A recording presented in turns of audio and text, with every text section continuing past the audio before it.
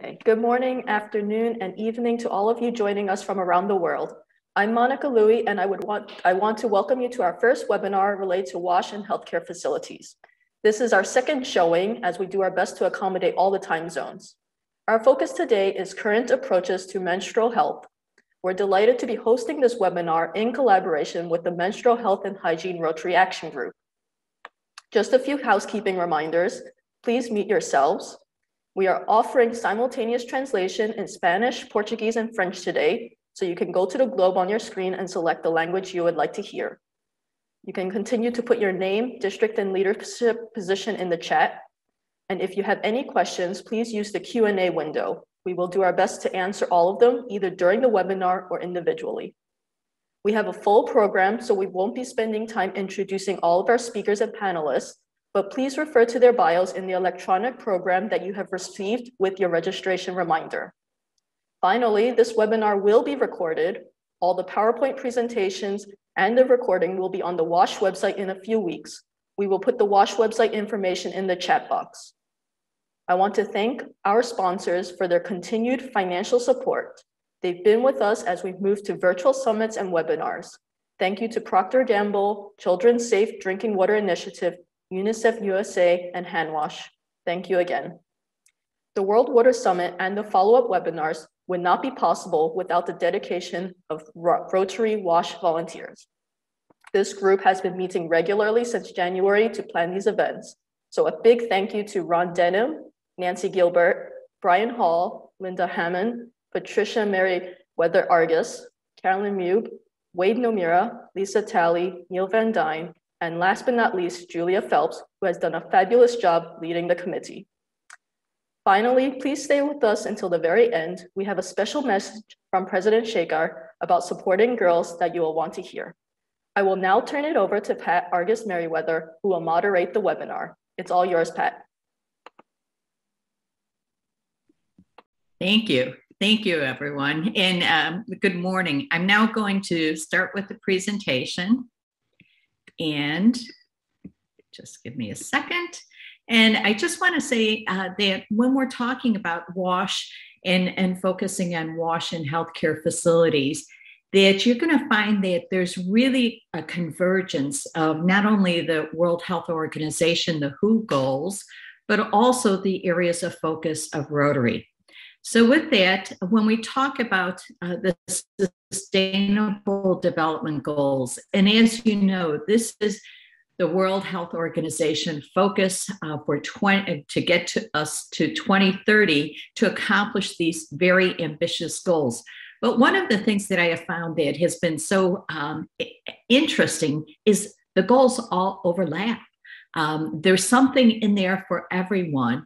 And when I'm taking the clean water and sanitation, that's the SDG, the Sustainable Development Goal 6 of clean water and sanitation, you look at it and it affects so many other goals as well.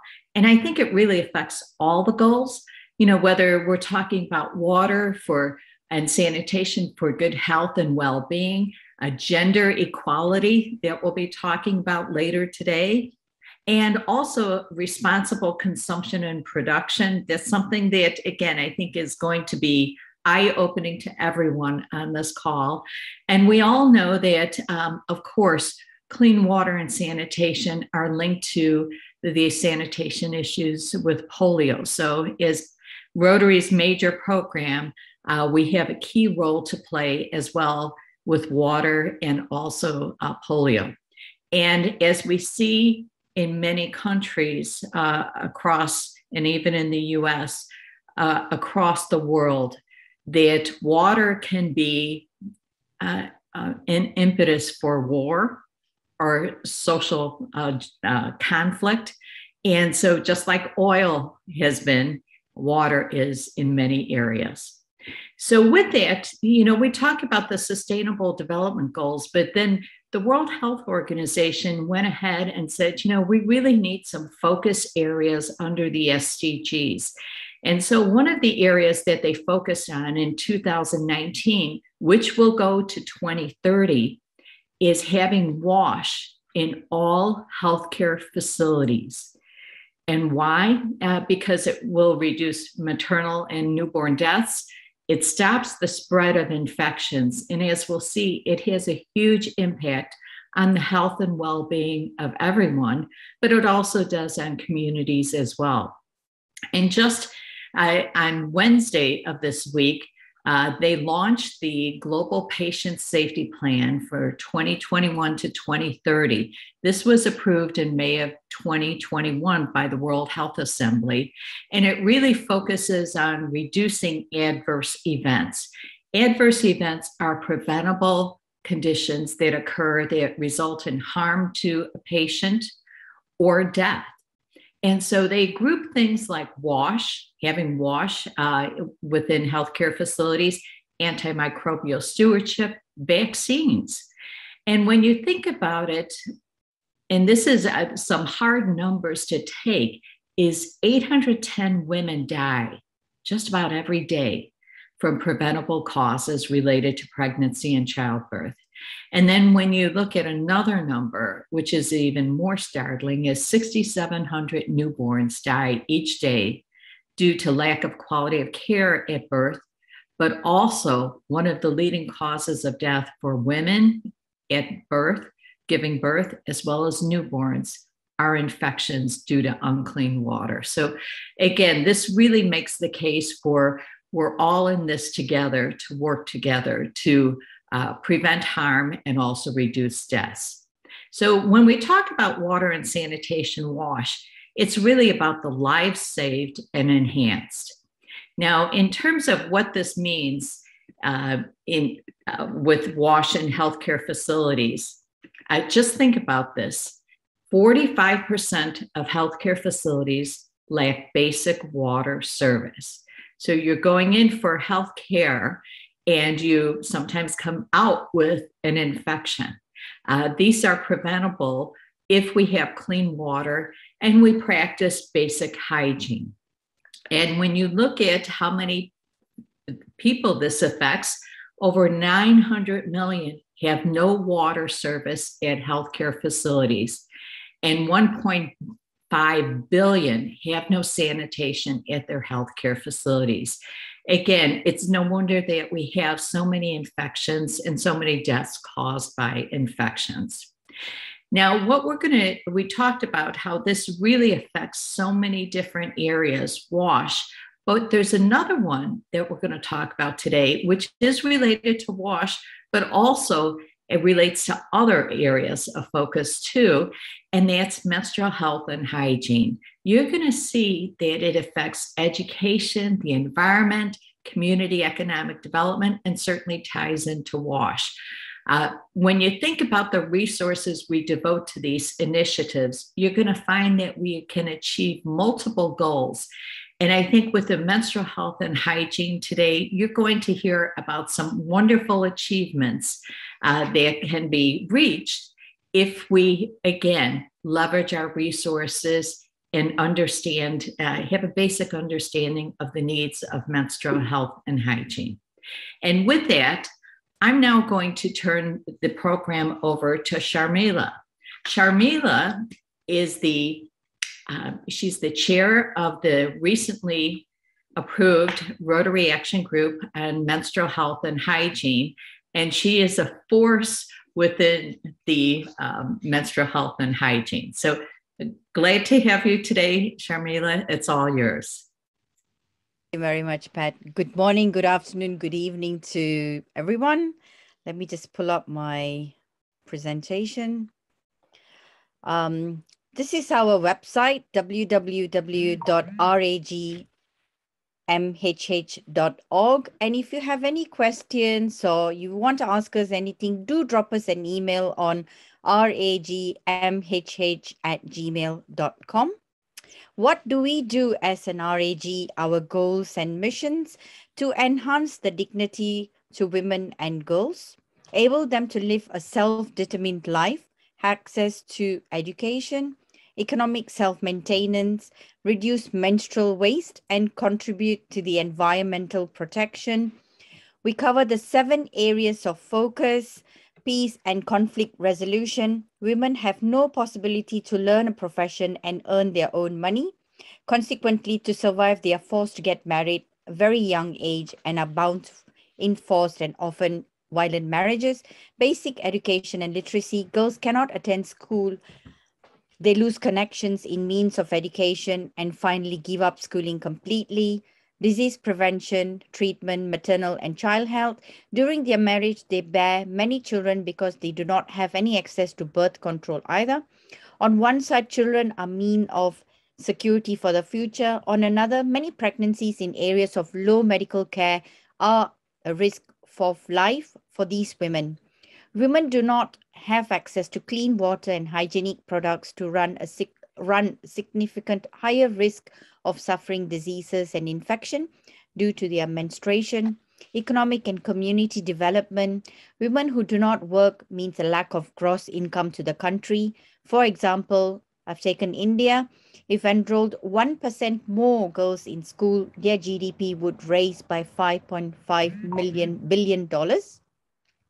Water and sanitation to enable girls and women to continue their lives normally and in dignity during their menstruation and create opportunities for future independence and safety.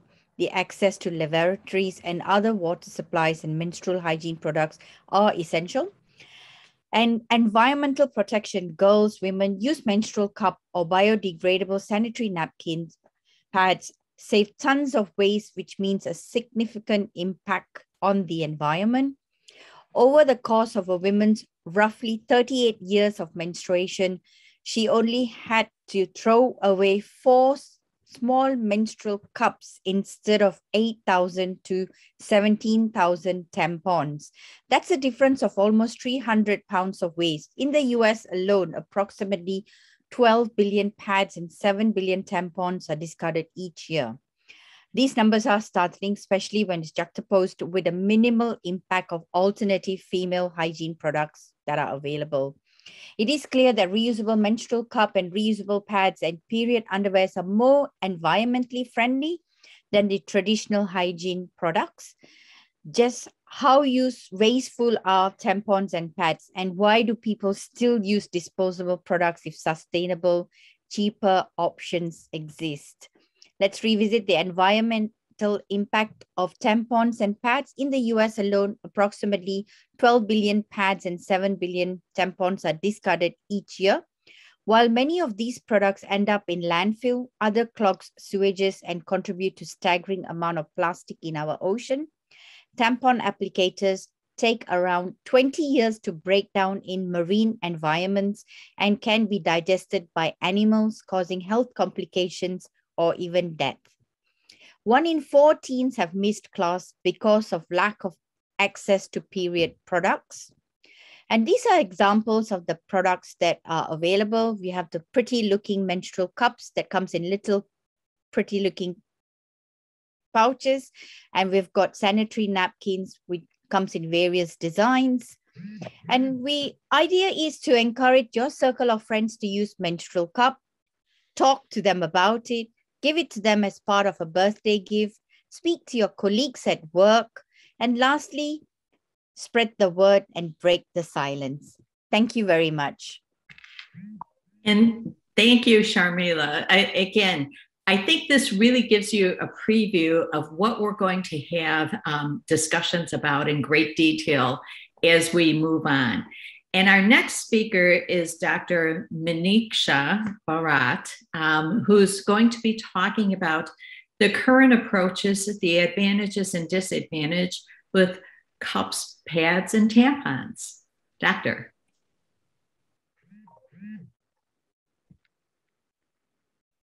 Okay. We can't hear you right now. You haven't given me the share screen. Could you please give me the share screen? You should be able to share your screen. It's turned on for all presenters. There you go. Come on, Kanika, quickly. Yeah. Thank you very much, Pat, for the wonderful introduction. I'm going to talk about happy periods. That's an oxymoron. And would you ever consider your periods and my periods as happy? It never was. But when you go sustainable, there is a fabulous chance that your periods will be happy. And that's what I'm looking forward to, the generation that is menstruating now to have happy periods. Each one of us realize that 2 months in a year we are menstruating, and that's a long duration, 2,500 days in our lifetime. The evolution of the pad has happened over the last 50 years, and as it has evolved, it has become more and more plastic. 95% of the contents of the pad are all plastic. The reality of our menstrual hygiene products, we thought it was convenient, it was thin, leak-proof and hygienic because it was bleached and white. But in actual reality, because it's made of plastics and chemicals, it causes infections and rashes associated with health problems, makes the menstrual blood stink, non-biodegradable, not reusable, not recyclable, and of course, clogs the drains and bloats in water. The impact on the health is enormous, and because the vagina is such an absorbable area, like our, buccal mucosa, the pad stays so close to the vagina that it tends to absorb everything that is there in the pad. So the disposable sanitary pads are made of styrene, chloromethane, acetone, and styrofoam. And there are bleaches that are dioxins and furans to make it look virgin white, pesticide residues, unknown fragrances and adhesives. And it creates a lot of problems, from allergic rash to environmental endocrine disruption to reproductive harm, and in the long term, maybe even cancer. Effects of the disposable pads and tampons are many, from the most obvious, which is chaffing of the thighs and the genitals, to cystitis, to white discharge per vagina, to contact dermatitis, to malodor, leaks from the tampons, dryness of the vaginal mucosa because the tampon has no sensor in it, which says just absorb blood, dryness of the vaginal mucosa, vaginal infections, and occasionally toxic shock syndrome. If we look at the comparative health analysis, obviously the disposable sanitary products have been producing a lot of problems for all of us because the cup is intravaginal. Therefore, it doesn't produce any of the rashes and irritation of the thigh. It doesn't produce cystitis. It doesn't produce, because it's made of medical grade silicone, it doesn't produce toxic shock syndrome, much less than the tampons. The impact on the economics is enormous. As you can see here, the cups cost in Indian rupees, a cup will last you 10 years. In Indian rupees, it will cost you 900 to 1,000 rupees. The cloth pads, which have come out in a new avatar, will cost 1,600 rupees over a 10-year period, while the disposables will cost us 10,000 rupees. That is enormous money that goes down the drain every single time.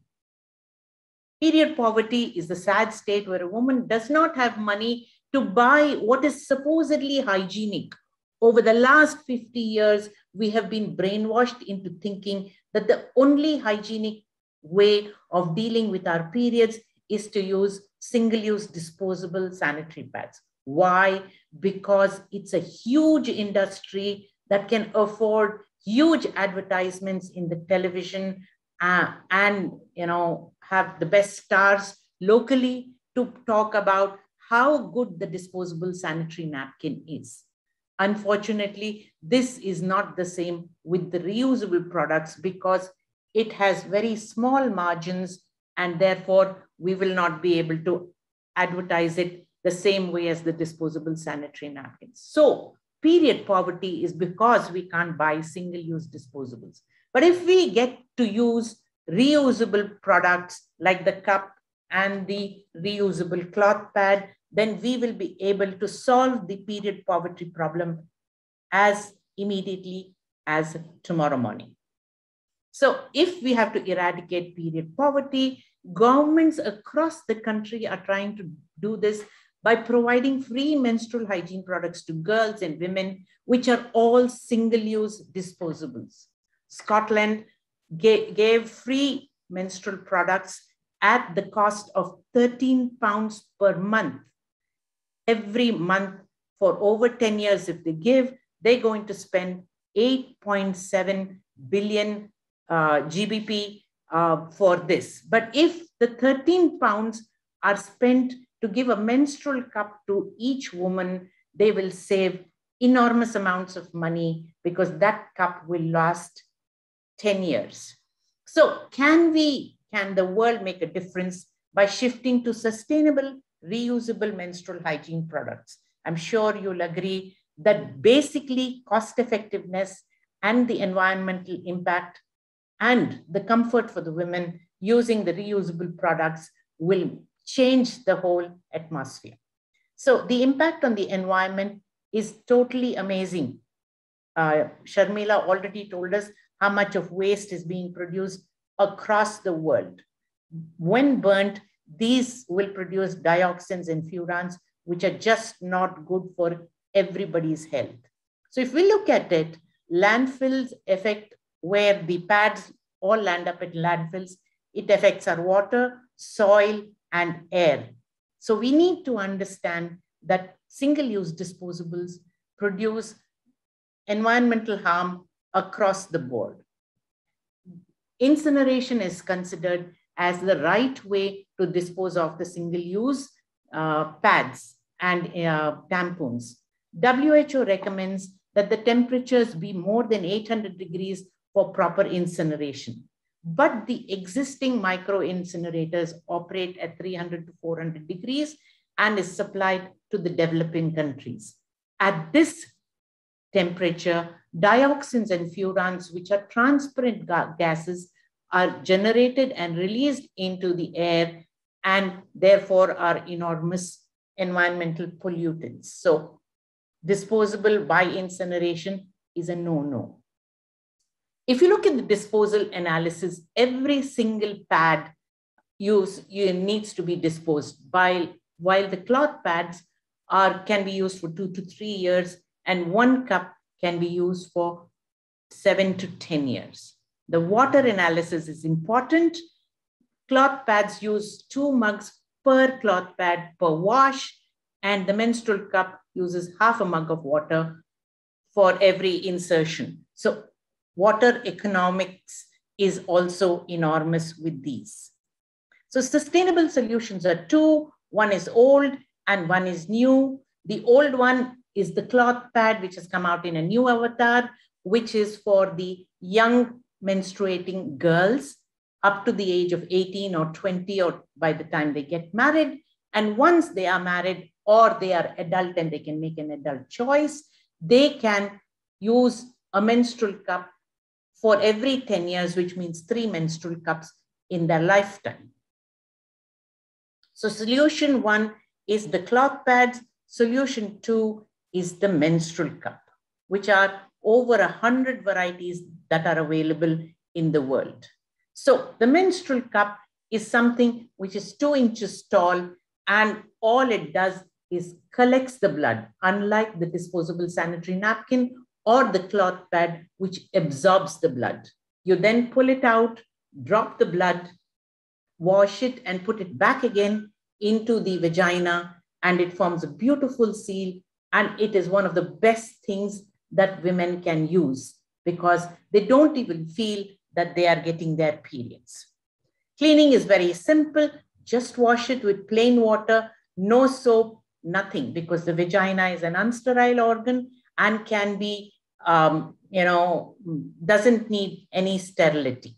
Of course, because this cup is so comfortable, don't forget to remove it once in 12 hours. All right. You can swim, hike, jump, sleep in any position while using the cup. You can really do every activity that you want. It's important to have peer review because then the peers will tell you that use it, and that is the way to spread. We can't afford any advertisements for the sustainable products. If you look at the comparison of the blood holding capacity, normally a period will have 50 to 80 ml of blood.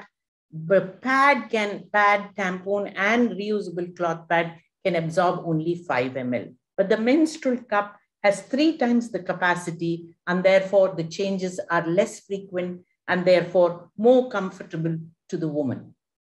The way forward. What is the way forward for us? The way forward is sustainability in every form. And for menstruation, the way forward is sustainability too. With the WASH program, bring about a behavioral change in the girls and ladies towards menstruation. Rotarians, inner wheel members, and Rotractors can all be part of this. And Rotarians who are fortunate, or Rotarian wives who are fortunate to be menstruating, can use this, understand it, and then spread the word. The same with the inner wheel members and the Rotractors. So don't give up the chance of using this wonderful solution for your period hygiene. Talk to the boys and men and normalize conversations about the period so that the shame of the period is removed. Provide, people below the poverty line or those who can't afford to buy this, reusable, washable cloth pads and menstrual cup. Because the 2 disadvantages of the menstrual cup is, 1 is an upfront payment, and 2, the requirement for the learning curve.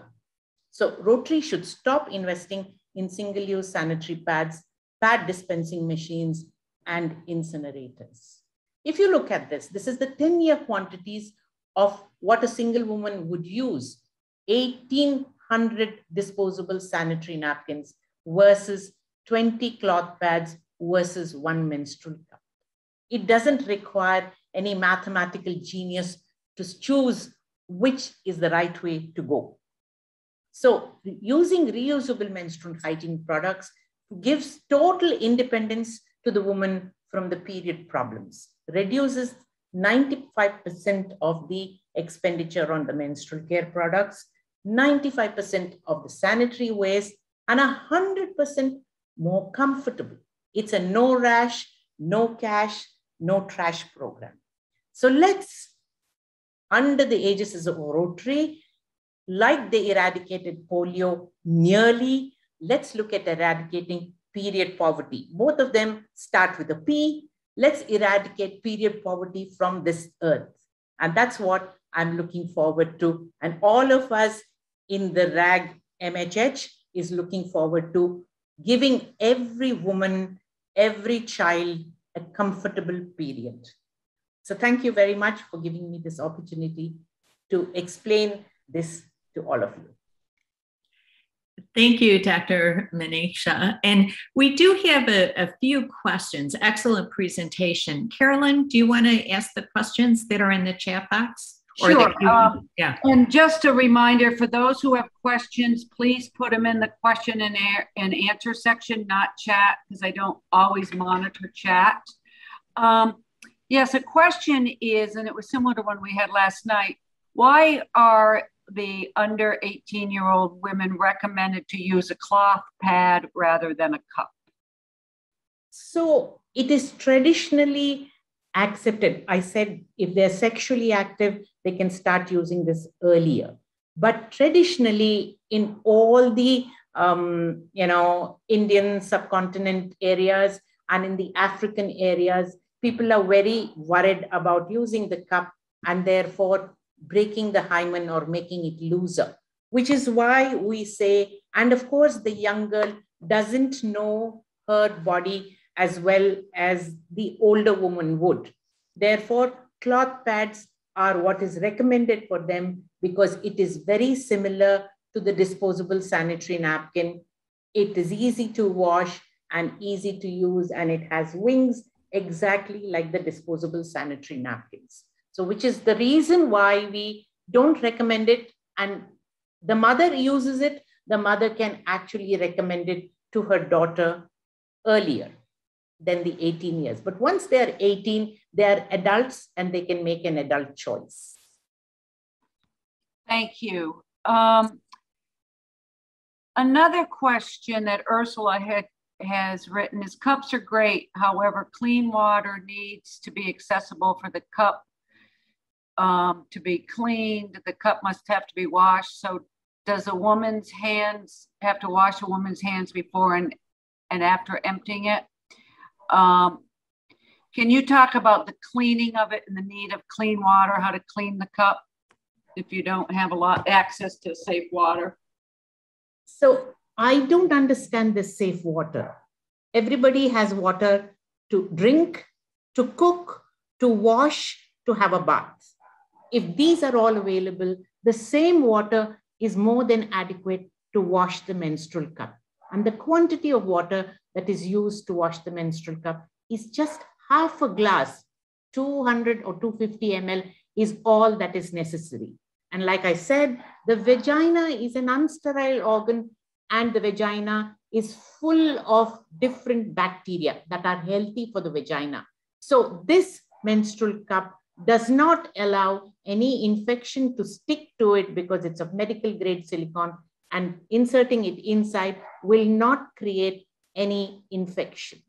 So I hope I have answered your question, that the water requirement is very little, and that to wash it, any water that you would normally use under the circumstances for bath, for drinking, for cooking is adequate to clean it.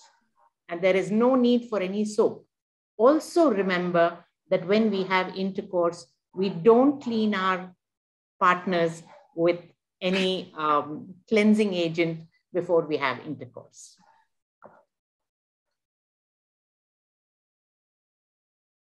One more question that just came in, and it's how do you manage the cup use with virginity concept in India? Therefore, I told you, we don't recommend it for younger than 18-year-olds. Of course, if they get married before that, then there is no concept of virginity there. So that is all right. So the low-hanging fruit is anybody who is married can use the menstrual cup. The only time you can't use the menstrual cup is post-delivery, because your vagina would have expanded to allow the head of the baby to come out. Okay. Well, this has been a real education for all of us. And I so appreciate you going into great detail so that we can really understand and appreciate the value of cups, and also the reusable pads as well. Thank you, Doctor.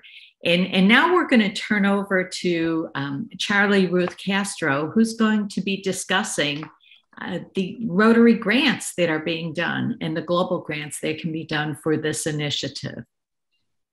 Thank you. Good morning, everyone. And it's a double honor to speak after Dr. Meenakshi, who is a real health expert and global health expert.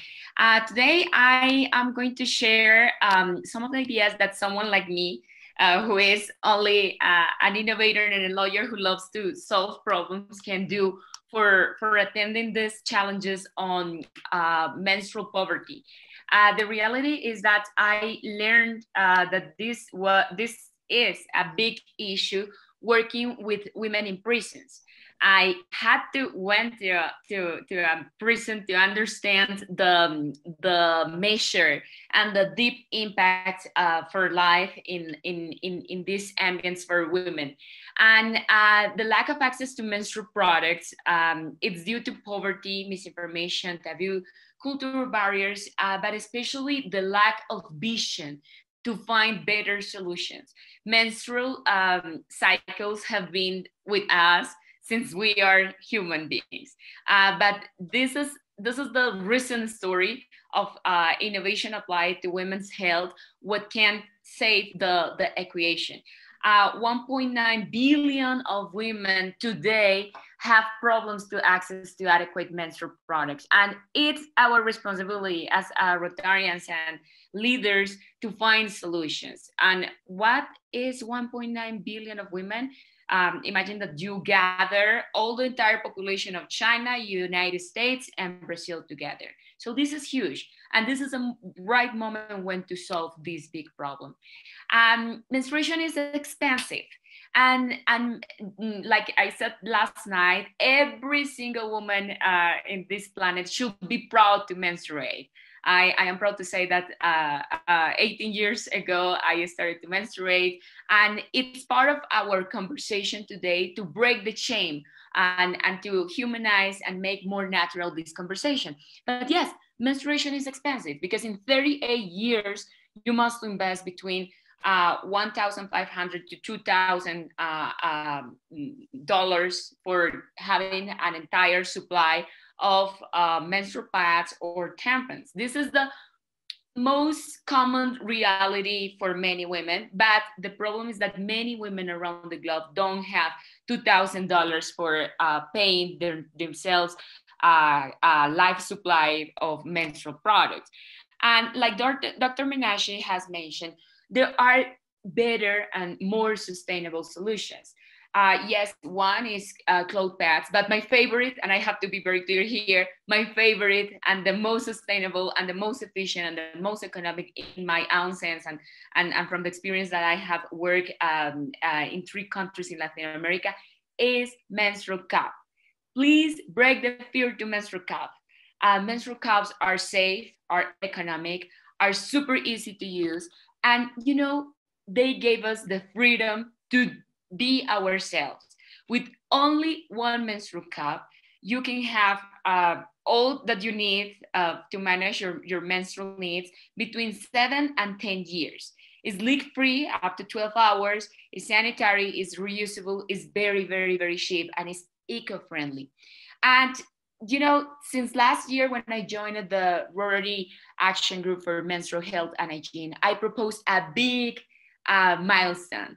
We can deliver 20,000 menstrual cups, covering all the educational and research resources, creating this global grant of $400,000. What will be the impact of creating such a big project? Well, in the sense of health, we can increase the confidence of thousands of women and girls participating in this project. We can create a zero waste mindset using these cups, because together with 20,000 women, we can save almost 2,000 tons of trash. And this means more than 1 million kilograms of CO2. And saving money. This is one of my favorite parts of this type of projects, because for each dollar that a woman saves, she can invest it in her education or in improving the life for herself and for her family or circle. But when we are talking that we can deliver 20,000 menstrual cups, we are talking that this represents savings for almost $8 million. And if you, like me, are interested in business measures, this is a return over investment from 1 to 20. So it's a good business for everyone too. And I have had the experience of delivering almost 3,000 menstrual cups in the last 2 years in prisons in Colombia, Mexico, and with Latino communities in the United States.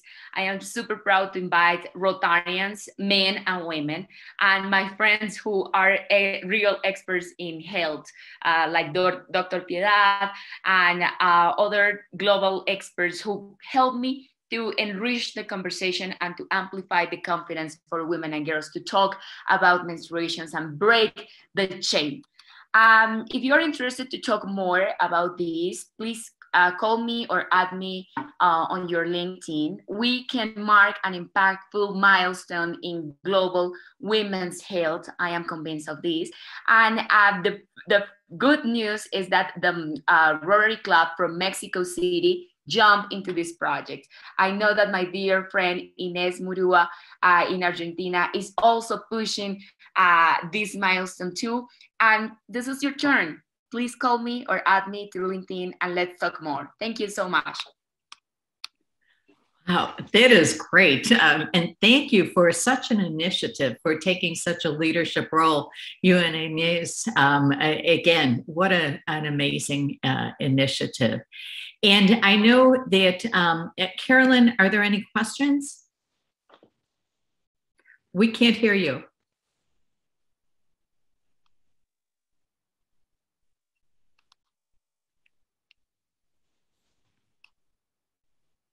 Sorry about that. I was monitoring questions. I think there was a question about menstrual cups affecting the size. Does it enlarge the vagina? Are there any health issues that go along with it?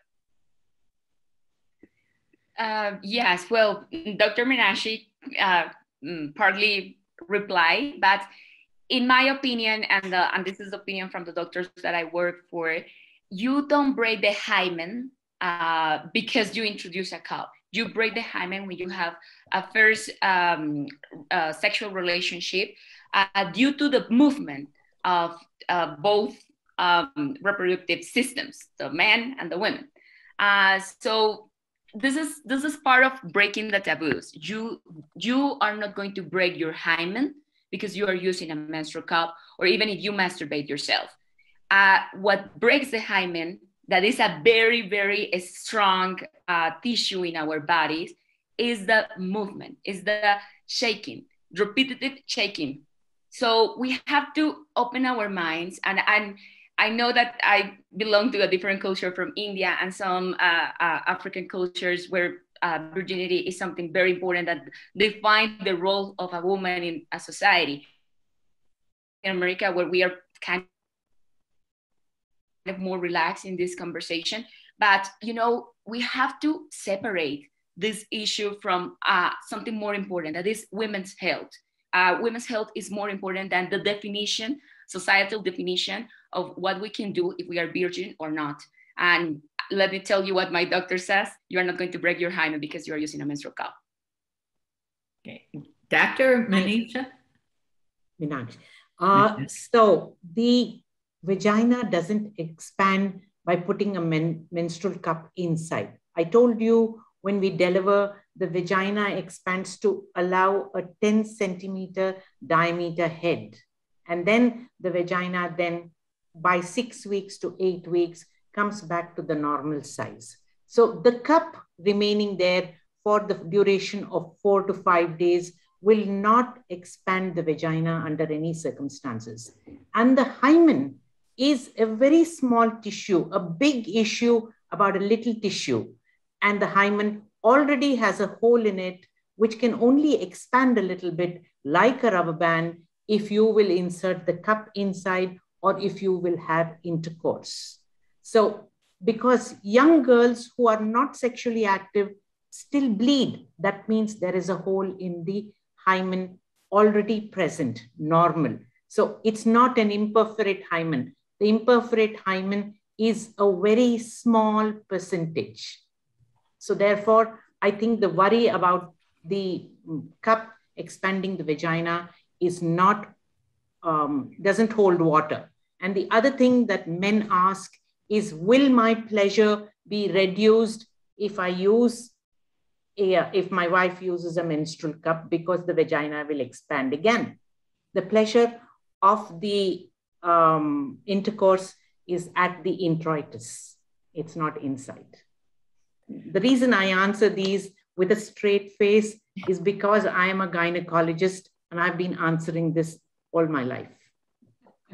Thank you, Doctor. And thank you, Charlie, for such a frank and open discussion, because that's what really provides the understanding and the education is having that open discussion.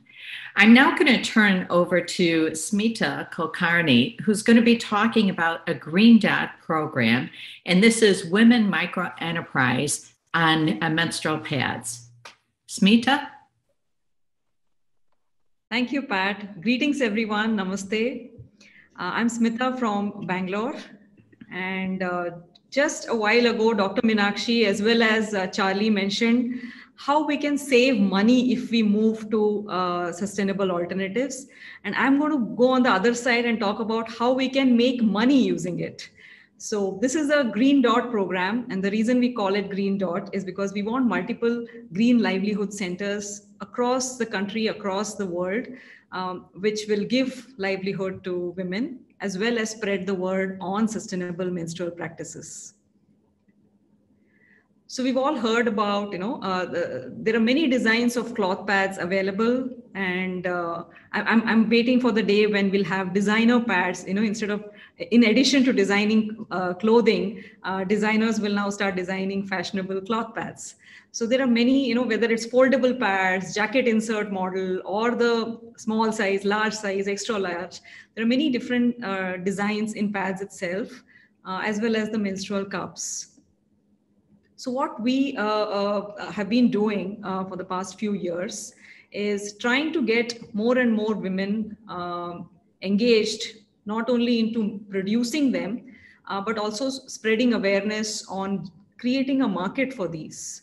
So if we just look at few designs of cloth pads, they're fairly simple if they have access to the material and they know basics of tailoring. Any woman will be able to stitch. In fact, it will be great if girls are taught that in the regular craft class in schools. The trick is not in actually stitching a perfect cloth pad. It's more so in selling it, creating a market for it. So every Green Dot Center is basically an NGO which has about 10 producers who are producing these cloth pads and 20 crusaders. It's like their sales team who's actually going out, and more than selling a product, they're selling the concept of sustainable menstrual practice. Why do they need to change? Right now, everyone is using some form of, whether it's a disposable pad or tampons, whatever they're using, they have an inertia to move from it unless they have enough awareness on what are the problems in the current solutions and why change. So this is what, we gave the name Crusader to the person who's actually, it's not a sales team, it's actually a crusader who's actually going out and talking about menstruation in the first place, and then menstrual practices, and then sustainable menstrual practices.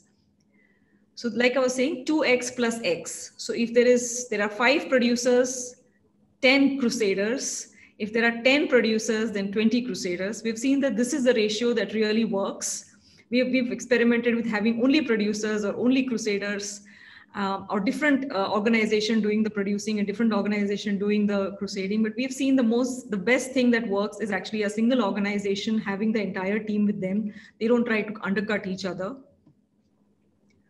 So a typical training program would have, these are the broad responsibilities where, Rotary can be the anchor organization, the funding organization, as well as the facilitating organization between both the trainers and the trainees. Stone Soup is the training organization. They have we have the knowledge of the materials, what kind of designs are more popular than the others, and any mentoring support required for a year-long program. It is not a one-time training wherein some training is given and then it's depends on each person how they practice it. But a lot of times, often, especially for the crusaders, there are a lot of things that come when they actually hit the field. So a lot of people asking different kinds of questions on, if I have a UTI, can I still use a menstrual cup? And we saw a few questions coming here. But when they actually go out, different people have different concerns. If you say that there is so much plastic in the pads, how come this also has plastic? And how come, this, is there any research on, is this harmful? Will this expand the vagina? Or any other, a lot of questions come up during an actual discussion with people. So a year-long mentoring in terms of regular interaction and helping them gain the knowledge, become the experts in this field. And of course, the trainee organization who identifies, if a person has the affinity and attention to detail, probably they would make good producer. If they are fairly good in their communication skills, they would probably make a better crusader, and building up that team, and of course managing and having the progress and basically doing the coordination between everyone.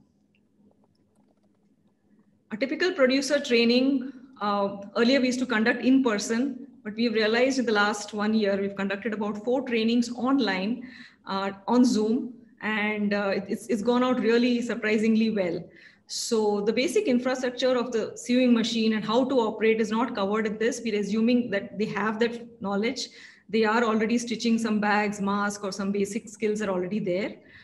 What is provided is the additional infrastructure in terms of button machines or something very specific to cloth pads, the material itself to produce fair number of pads, and the different stencils for different designs. You know, there are different size required for the outer layer, for the inner layers, number of layers, and other things.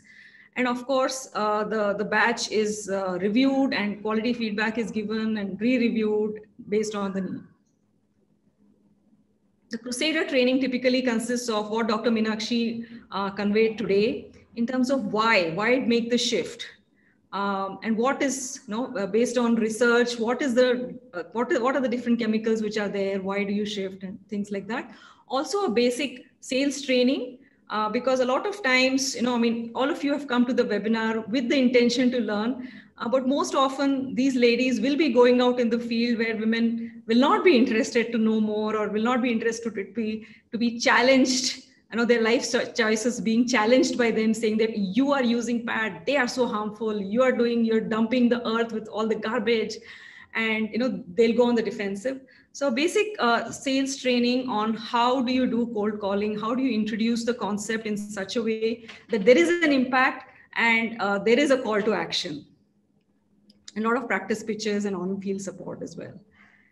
And of course, equipping them with necessary information, flip charts, posters, uterus model and how to use, and basic FAQs. The economics of it, so typically the profits from the sales will be divided into 3 parts. 1/3 of it goes to the producer, 1/3 of it goes to the Crusader, and 1/3 of it goes to the organization who's managing both the producers and Crusaders. Since it is incentive based, there is that added appetite to the impetus to actually sell more, and not only the what you call product, but also the concept. And slowly they will see their conversion rate improving. And I've just given some figures here, but if anybody is interested, I'll be happy to send a detailed analysis of what are these figures and how much can each earn, and what is the typical combination of producers and Crusaders. So these calculations are assuming there are 10 producers and 20 Crusaders. So typically an organization can expect to earn about $2,000 per month, which is quite a bit in terms of Indian currency. And the training cost itself this is the amount for 1 whole year of support, as well as the training, as well as the materials used and other things. I would be happy to run you through the actual figures, if anyone is interested. There are a lot of units which are functioning now in different parts of India. And like I said, the bottom 3 of them have been enabled by online training. And we just this is one of the golden, the silver linings of the pandemic, where we are able to reach more and more people and enable them right from, wherever we are. So these are my contact details. I'll also type it in the chat. If anybody is interested, happy to explain more. Thank you for the opportunity, and looking forward to many green dots across the world. Thank you, Smita. And this was I'm carrying one green dot on my head right now. It is a very interesting presentation, because again, we've talked about the health, the education, as well as now and the opportunity to reduce the impact on the environment, as well as an economic opportunity for women to make these pads, and also to spread the opportunity to use the pads.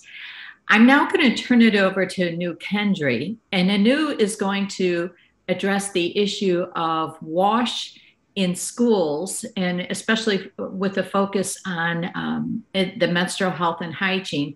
And I do want to say this addresses a question that was in the chat, or the Q&A, about what can be done in terms of bringing WASH and sanitary conditions in schools to people in low-income areas. So Anu, it's all yours. Thank you. Thank you, Pat. Thanks for the opportunity. And yeah, I'm going to present a different aspect of menstrual hygiene, which is the value of girls' toilets and privacy, which is as important for menstrual hygiene as many other things. So when I was preparing this presentation, there was a very disturbing article which I read in one of the Indian newspapers a few days back, which spoke about how teachers who are teaching in rural schools in a state of India called Uttar Pradesh have asked for 3 days of menstrual leave every month because the toilets that they have in the schools are unusable. It's absolutely shocking that, to hear something like this. And the reality is today, the data tells us that about a quarter of girls are still dropping out of school once they reach poverty. And one of the main reasons for that is the lack of proper toilets. Of course, there are other reasons, like the taboos that are there in certain cultures and all.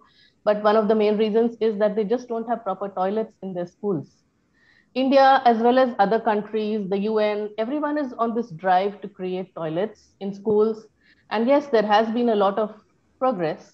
But sometimes, while all these toilets do exist on paper, in reality, when you go and see the situation, it's very different. And that's what I'm just going to give you an example of that. And then we can see what is that we can take away from this in terms of menstrual hygiene. So we are very closely in touch with a senior school for girls in the city that we operate in. In India, in the part of India that I'm in, the senior schools are called junior colleges. That's why you see this picture. It's called the Government Junior College for Girls. We have been in touch, our club has been in touch with the school for a long time. We provided benches and other infrastructure, and the principal was constantly in touch with some of our members. So he called us and he said, you know what, we have a problem, you need to come and see. So this school is about 70 years old. It's located right in the center of the city, and it gives free education to girls, senior school girls. And it had about 1,000 girls at that time in the age group of 16 to 19. And when we spoke to the girls, when we spoke to the teachers, when we spoke to the principal, what we heard was that the girls said, we are just very reluctant to go to school because of the lack of toilets, lack of proper toilets. Toilets are dirty, they're unusable. So we don't want to go to school, especially during periods. And sometimes we go back home for lunch and we just don't come back. Some of them said we are even scared to drink water because we might have to go to the toilet. And every time we need to go to the toilet, or one of us needs some sanitary napkins or some help like that, we have to go to the principal's room and she helps us out. And they have no place to wash hands at all in that whole school. They also spoke about drinking water problems and other general infrastructure problems. So after all this discussion, when we actually did an analysis to see what was the situation, it was quite horrifying. They had only 2 functioning toilets in that whole school for 1,000 girls. And these were actually attached to the principal's room. They had a whole toilet block, which had about 20 toilets that was dilapidated and unusable. And it had no water. There was a new toilet block they had that was built by a private organization, but that whole block was not functioning because it was not connected to the drainage. They just made the toilets and they left. And they had 0 hand wash stations.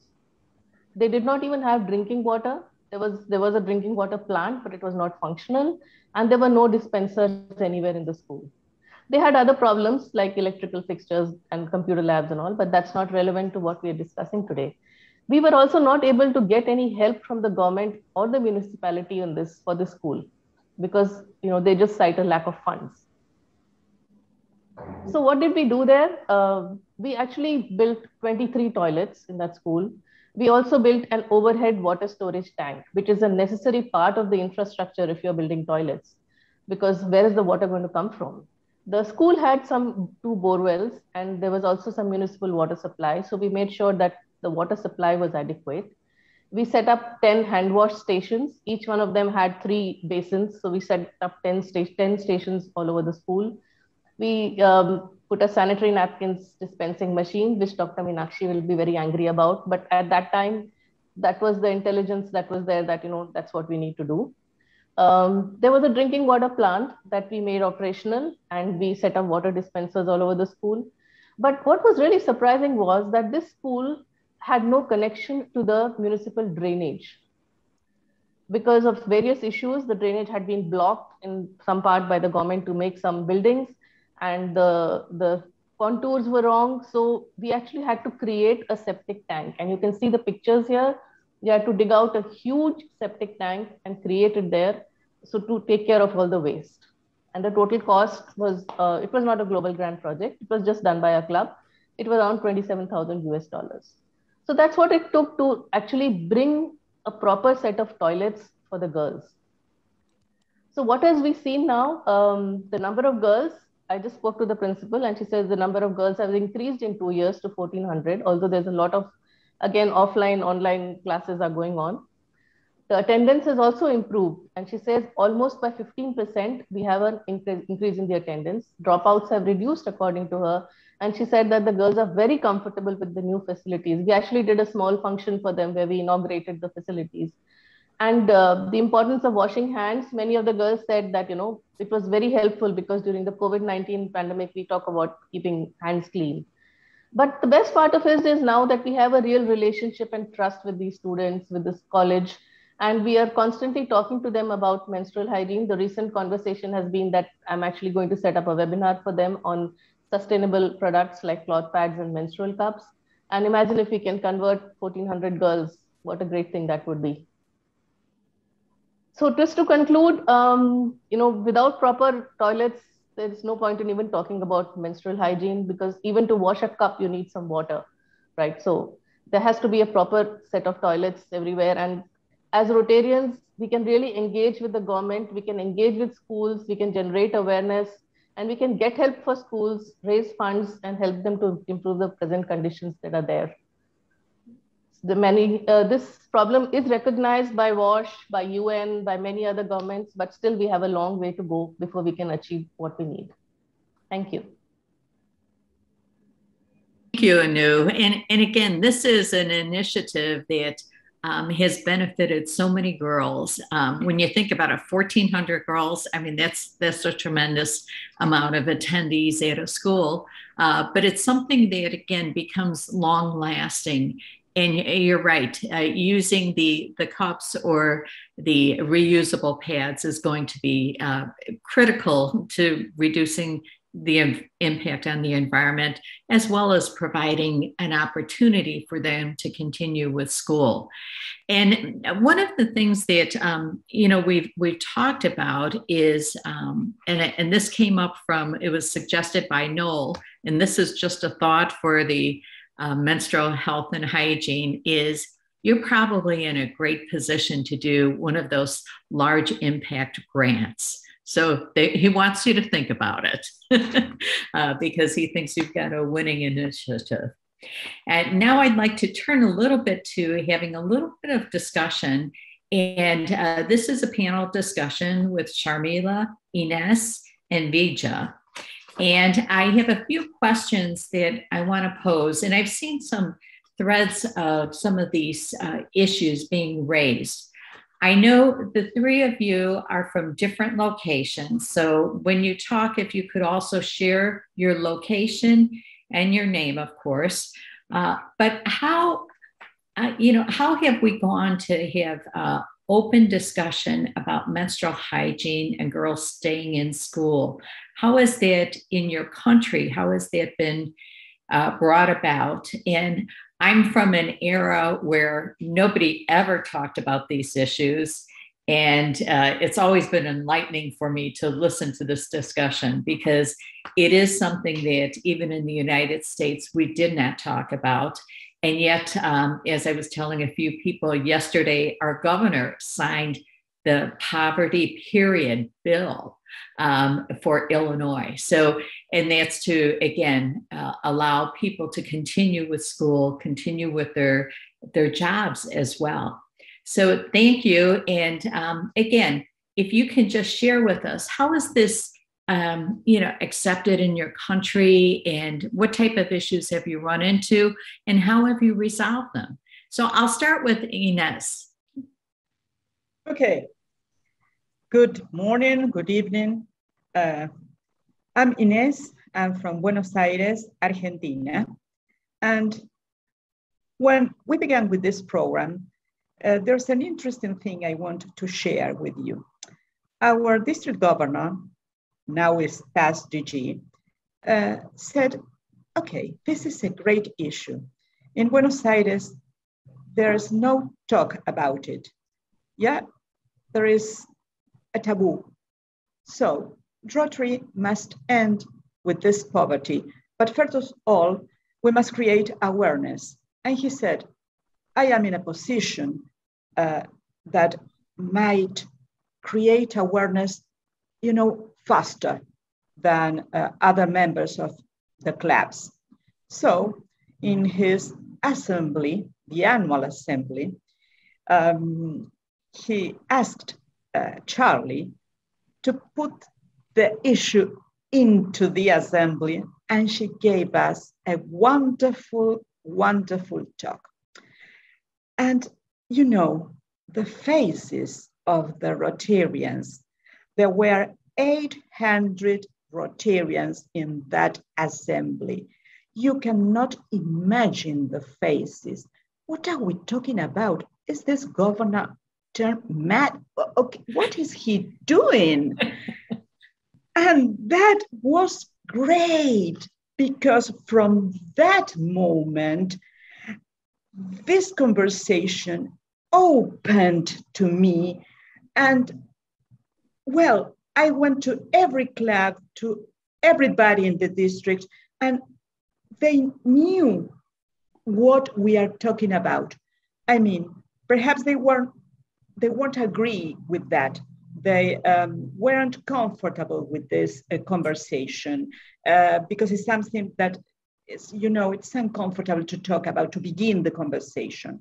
But of course, he broke the silence. And from that moment to now, we have grown a lot in awareness, and we are applying for a global grant. That's my experience, and I wanted to share it because it's so important that your governor is having this issue as one point, number one, number two, or number three in his agenda.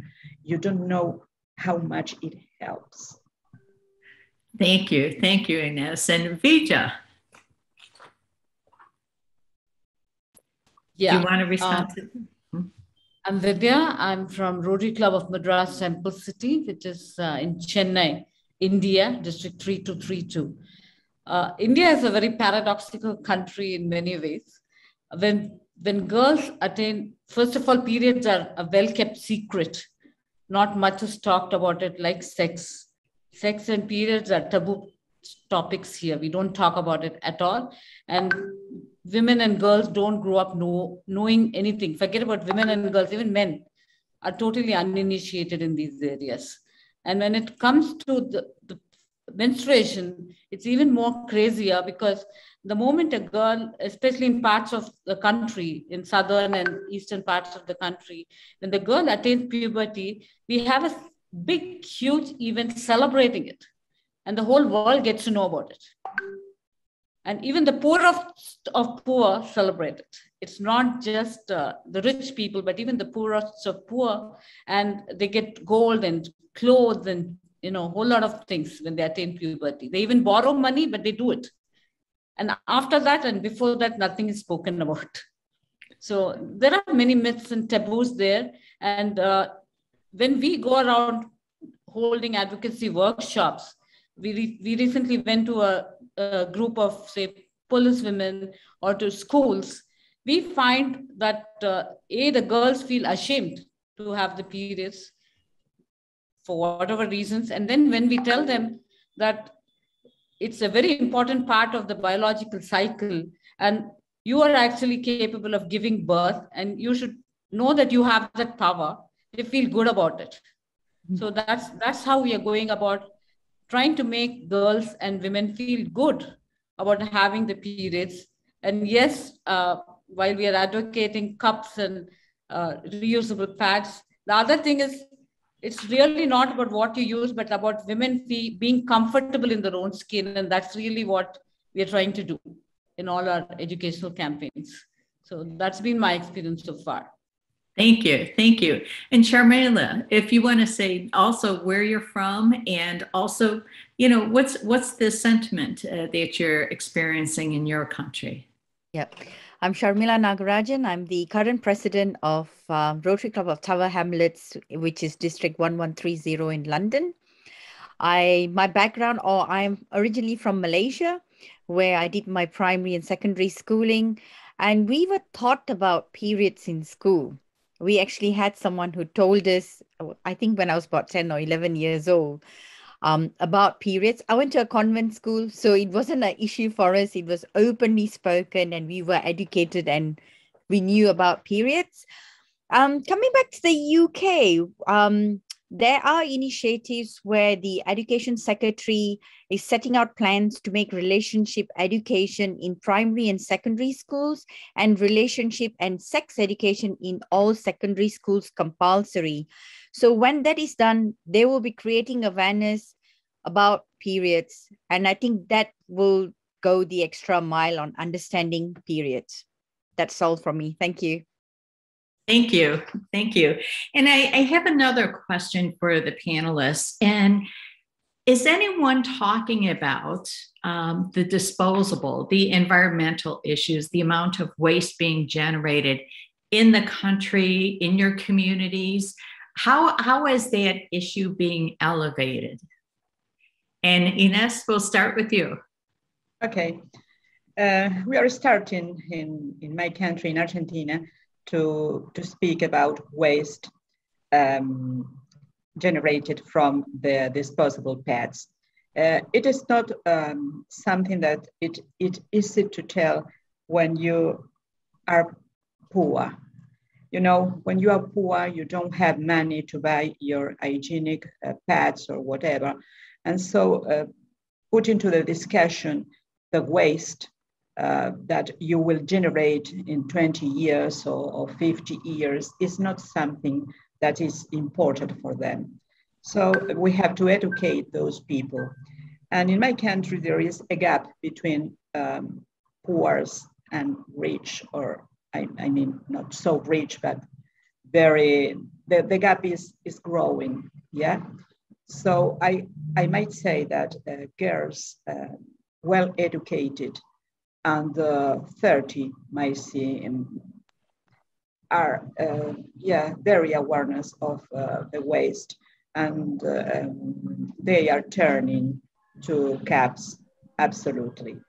But we have a very, very big problem in poverty, and we have to work with Rotary in those communities which are increasing each year. Thank you. Thank you. And Vija?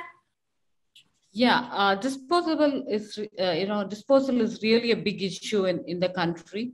And I should say that we were like 12% of users of hygiene products in 2012, and today we are at 58%. And there is a better penetration of some form of hygiene products of other, which is a welcome thing.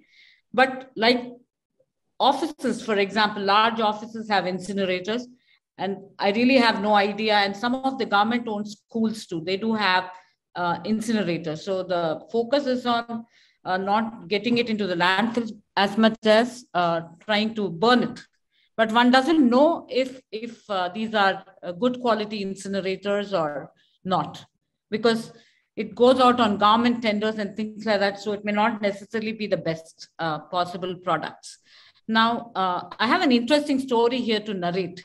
I had been to a village in north of India, which is a very, very patriarchal society and a very conservative society.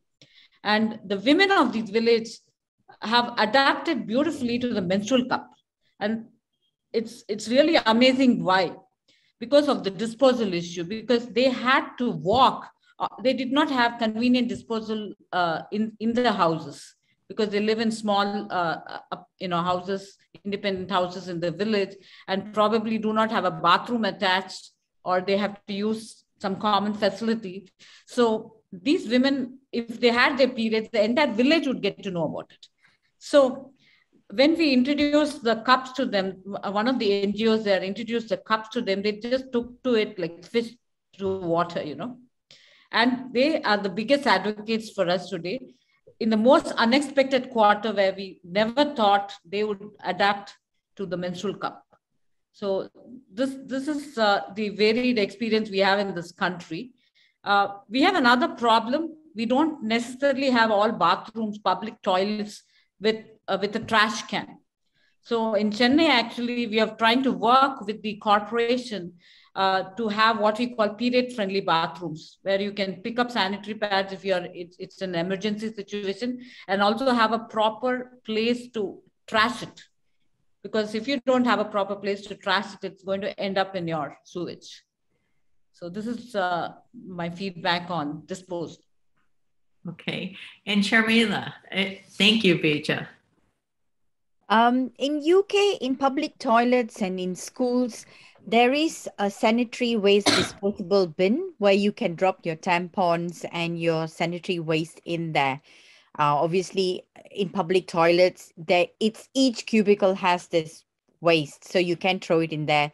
It's not encouraged, obviously, to flush it down the toilet because it's going to clog up. And that's what we have in place in the UK. But obviously, at home, it just goes under general waste. It's not segregated. I think it's about how we should save the environment and think about the amount of waste that we throw at home that needs to be segregated as well. That's what I would think. Thank you. Thank you. And Smita, I know you had a response. There was a question in the chat room that came up about disposal or incinerators. And maybe you want to just add to that. Yeah, so the viable way or the recommended way of dealing with sanitary waste is city level incineration, where it is operated at temperatures about 800 to 1200 degrees Celsius. Because when you incinerate at that temperature, the dioxins are are minimal, or they're not released. The micro incinerators, which are being promoted everywhere, they operate at 200 to 300 degrees Celsius, which are like really tiny oven kind of a scenario, where immediately the dioxins go into the air. And dioxins do not have a particular fragrance or a smell to identify, that these are dioxins. They're just going into the system of little children, passerbys, and it's a terrible scenario. And I would strongly, request everyone present here to not encourage any kind of micro incinerators. They claim to have carbon filters, this thing, that thing, however high tech they are. At that, at that size, and at that, if it operated at 1200 degrees Celsius, it will be like a furnace. You cannot have it in a toilet. Thank you for the clarification. And again, that's an important point, because you don't want to get rid of waste, by doing that, because it also pollutes the air and, again, other things as well. So this has been a wonderful discussion. And I have to say, yes, Doctor, yes. We can't hear you. Micro incinerators in India need electricity. And we still don't have electricity all the time for this to work. And where they have given micro incinerators, the teachers have found that the girls have fallen sick. So they have shut it down themselves. So there are lots of problems, not only the health, but the fact that we need electricity, the fact that it needs to be set up.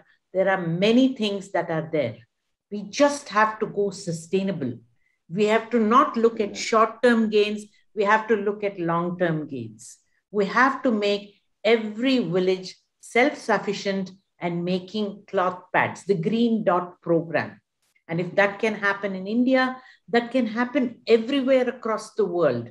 And I learned a shocking incident. I mean, I think it's known in Africa, girls actually start being sexually active earlier because the boyfriend will then pay for their pads. So if we all put in Green Dot or the equivalence of the Green Dot program, maybe the pads for girls, whatever the programs are, we need to make that happen. We have to stop looking at short-term shortcuts. We have to look at long-term gains. And that will give dignity to the women and the young adolescent girl, not to give up on, her privacy just because she needs pads. Thank you. And Carolyn, is there anything, any other questions? I can't hear you. There was a question. I was just going to ask Monique if she could ask a question because I would butcher the French. It's in French. And so if Mona could do that, read the question. Ok, je crois que le problème d'hygiène va se poser aussi avec ce nouveau produit lavable, surtout avec un mauvais lavage et stérilisation. Could you translate that for us? Yes, one. So the question is I believe that the hygiene problem that is arising with the new washable products, especially with poor washing and sterilization. So I think the question is more, is there a risk with using these different hygiene products with being able to wash them if you don't have the ability to do so? Alors, il y a une question en français. Doctor, do you want to answer that? And then we'll move on. Thank you. So washing cloth pads is very simple. It requires a mug of water that is cold, doesn't even need hot water. And when you soak the pad, then the blood comes out, you squeeze it out, wash it and hang it out in the sun. If you hang it out in the sun, sun sterilizes it without any payment. And that is something that we can do because we wash all our clothes and hang it out in the sun. So I find it very difficult to understand what is special about the cloth pads. It looks like your normal cloth. That is all that it is. So there is no great difficulty. It's in our minds that we are worried that it has to be washed separately. I did tell you the vagina is an unsterile organ. Thank you. Thank you. And this program was really brought about by the collaboration between WASH and the Menstrual Health and Hygiene Group. And I just want to remind everyone that there's opportunities with Rotary Action Groups to get involved and to be engaged and to have conversations like this around the world. I'm looking at the screen and all the women that are from around the world and the impact that they're having. And I'd like to turn it over to Shamrila to have a few last words. Thank you, Pat. All I can say is, we as the action group, we come from all over the world, and our idea is to spread the word, break the silence, create the awareness on the products that's available. We are not pushing someone just to use the menstrual cup. It's whatever that one feels comfortable with. You have the right to choose the products that you want to use. Yes, we would encourage if someone is sexually active to use menstrual cup because it's cord saving, it's hygienic, it's easier to use. But obviously, if someone is not comfortable, please go ahead and use a reusable napkin. We are here to support you in any way we can, to give you advice. We have the panel of directors and doctors in our group who will be able to give you the intimate details if you need. And also we are here. We are a broad spectrum of experience, and we are happy to help. Thank you very much. Thank you. And a special thank you to all of the panelists today. You are outstanding. And For me, it's always an education to listen to you because I learned so much I never knew. And also the opportunity that we have to really keep girls in school by providing them with the support they need. And again, and empowering women, because one of the things too is many teachers are women, and they also have the needs when they're at school as well. So again, thank you to everyone. And we're going to conclude with a video message from Shekhar, our president, Shekhar. And if you want to get in touch, you know how to get in touch with all of the Rotary Action Groups, the WASH, and the Menstrual Health and Hygiene. And we thank you. And we look forward to seeing many, because I saw in the chat box, many groups that are going to take up this initiative. So thank you all. And a special thank you to Brian Hall, the man behind the scenes that makes everything work. Thank you. Who's ready this morning? Thanks, Pat. Here we go.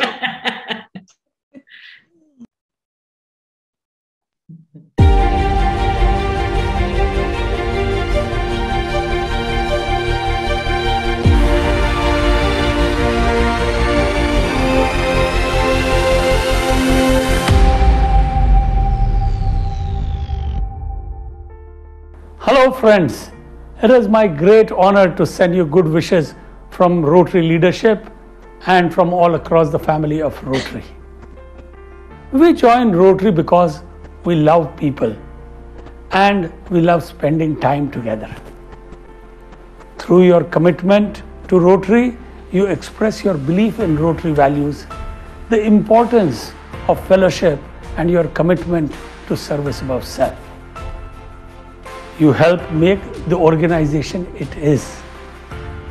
As our vision statement says, together we see a world where people unite and take action to create lasting change across the globe, in our communities, and in ourselves. Thank you for being an active Rotarian and for being a part of the Rotary family. Your commitment helps demonstrate how we serve to change lives. You help to grow more and do more. I'm sure each one of you will help Rotary to grow as I ask you to each one bring one. This one act will keep our organization to grow like never before. Remember, bringing in a member is every Rotarian's individual responsibility. Even as we grow more, we will be able to do more. We will do more by doing bigger, better, and bolder projects. Projects that should be sustainable and have long-lasting impact and are of scale. Let us focus on the 7 areas of focus, and even as we do so, let there be a special emphasis on empowering girls. Even today, my friends, around the world, there is discrimination and disadvantage for the girls. Girls are 50% of our world. They deserve equal treatment and equal opportunities. Diversity, mind you, is a core value of Rotary, and DEI is very important to us. We not only need to create awareness for empowering girls, but also do meaningful projects to empower them so young women can have improved opportunities worldwide. Friends, there is so much we can do to serve people by bringing fresh, clean water to them, create better health and education facilities, work to protect our environment, and work towards peace in this world.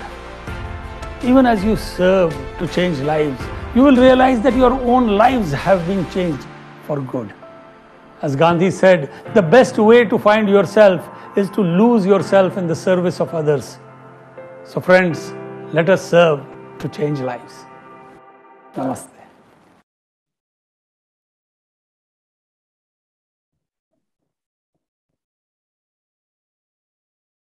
Namaste, and thank you all tonight for attending. And again, a special thank you for our presenters and panelists. Thank you all. Thank you, everyone. Thank you. And this concludes our webinar for today. Thank you all. Bye. Bye-bye. Bye-bye. Thank you. Thanks, everybody. Thank you. Thank you. Bye. Excellent job. Bye, Julia. Bye. Bye-bye. Excellent job, everyone. Bye-bye. Thank you. Thank you.